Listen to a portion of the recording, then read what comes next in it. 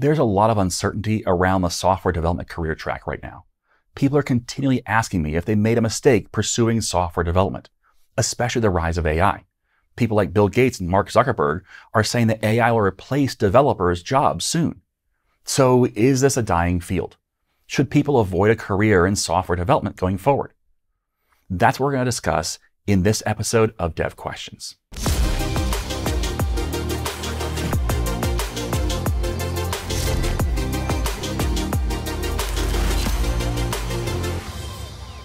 Software development is more than just writing code.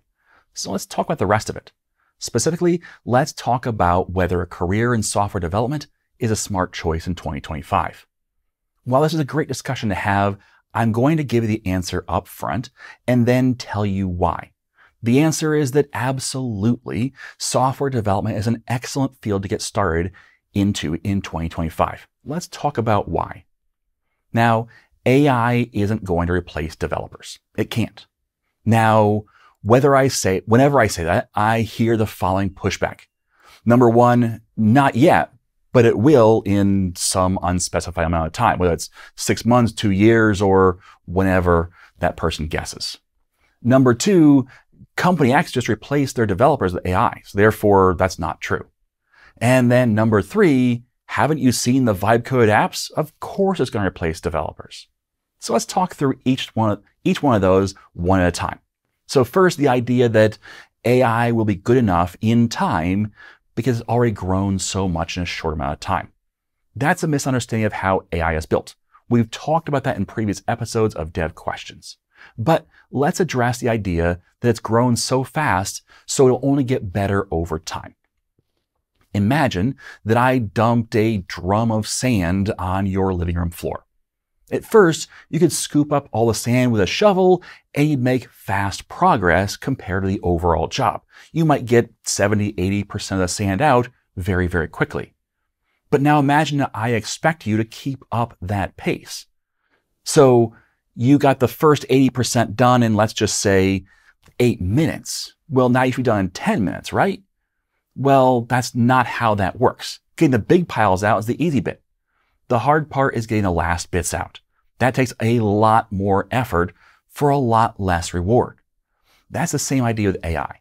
Innovations will slow down once we have less and less to feed it. Already the amount of data we're ingesting is down.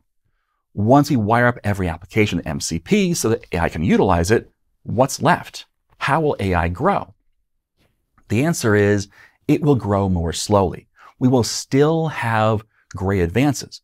We'll still have flashy things to show, but what it will not achieve based upon current architecture is actual intelligence. The problem is that we see it passing tests that are hard for us and think, oh, it's smarter than us. No, it's just good at looking up the answers. We've just confused answering tests with intelligence for too long. That's actually a problem for us, not just for us versus AI. So no, time is not the issue here. Neither is more data. The issue is the fundamental way it works. AI makes good guesses, and it makes really good guesses mostly, but they're guesses. That's not a solution for software development. Now let's talk about companies replacing developers with AI. I've been around the block a few times with things like this, so personally I find this argument laughable. In the US, a big thing about a decade ago was offshoring, sending the software developer jobs to countries where companies could pay less per hour per person. At the time, people thought it was the death of developers in the US. Why would companies hire a US developer at $50 an hour when they could hire a developer in another country for $15 an hour? And yet, what happened? The number of software development jobs in the US increased within a few years. The same thing is true for AI. Those initial companies who replaced their developers with AI, they've already hired them back. Companies are always looking for an excuse to do things cheaper. That's always going to be the case. But software development isn't just some mindless skill. Actually writing code is the least important part of what a software developer does. Now, finally, let's address the vibe coded apps. People have been recreating Amazon, eBay, and other business apps and games using vibe coding. So doesn't that mean that software developers are done? Let me ask you this. Have you actually used any of those apps? Not the tiny ones, not the proof of concepts, real enterprise level apps that have been vibe coded, or games that are fully complete. What I always see is people showing off something and saying things like, isn't fully complete, but why isn't it complete? If it was so simple, why hasn't it been done? Those who have built small apps fully with AI have had major issues. More than a few have pulled their apps and refunded customers because they had major security issues or because their app couldn't actually do everything it needed to do. Now, let me ask you another question. If AI can actually replace developers, why is it that companies are selling you the AI instead of selling virtual developers to companies? Why is it that the major income stream around AI is actually AI and their tools? If it were actually possible, selling the AIs to others would be stupid. You have the goose that lays golden eggs, you'd be selling the goose and not the eggs. AI companies are selling you access to their AIs because that's where the value is. If they could replace developers, they would still sell that instead. So now that we push back on the idea that AI will replace developers, let's talk about why now is a great time to become a developer. Number one, AI allows developers to be more efficient. That means that smaller companies can hire a developer or two and get enough done to justify the work. That opens up more job opportunities than ever before. I've worked with companies before that they could never hire a developer because hiring one developer often isn't enough. You need a couple developers and you need to have enough work for them to do, and you have to kind of consider the costs there, especially when you can buy something off the shelf that's close enough. Well, if you can hire a developer or two and get a lot more done, well, now they might consider that. They might start opening those jobs up. And guess what there's more of in every country? Is it big companies with lots of jobs, or is it small companies with a few jobs? There's a lot more small companies with a few jobs. A lot more. So when it comes to, where do you want to see more jobs open up? It's the small companies. Because if there's 100,000 small companies for every large company, well, if the 100,000 companies open up 2 jobs, that's 200,000 developer jobs. Can a large company open up 200,000 developer jobs? Probably not. So you'll see a lot more value because those small companies can start doing their own custom work. Now, number 2, poorly written applications built with AI are going to be a gold mine for real developers. So we've already seen that people have vibe coded or they've built with AI apps that they worked. They worked and they started to sell because of the fact that they worked. But then what happens is you find out, oops, they're really unsecure. Or, oops, they've got a serious problem with the data. Or, oops, we don't know how to fix this system and AI is not helping us. All of a sudden, they need a developer to actually help them fix it.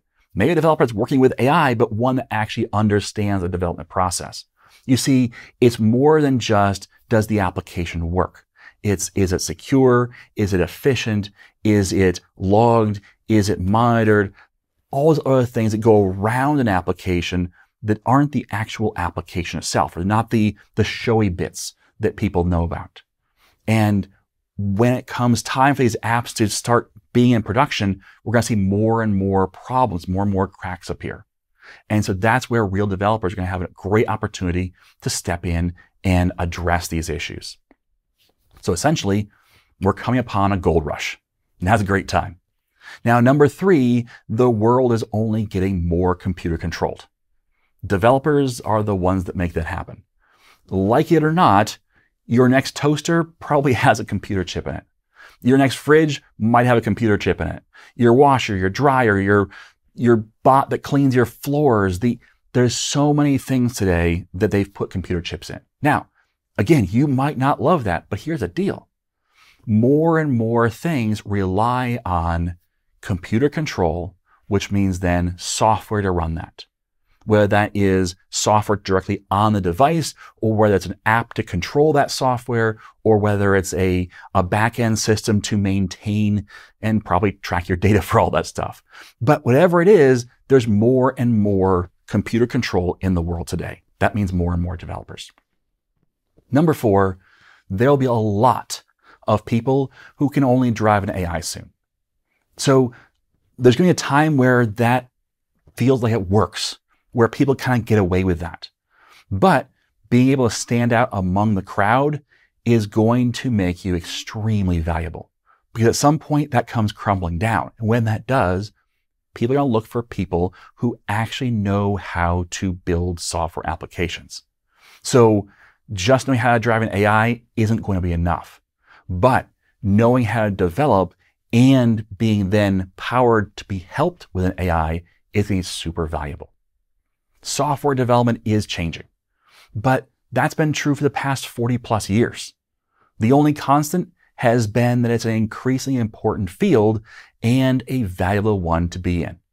Every indication points to that trend continuing and even increasing. Now is a great time to become a software developer. All right, so thanks for listening. And as always, I am Tim Corey.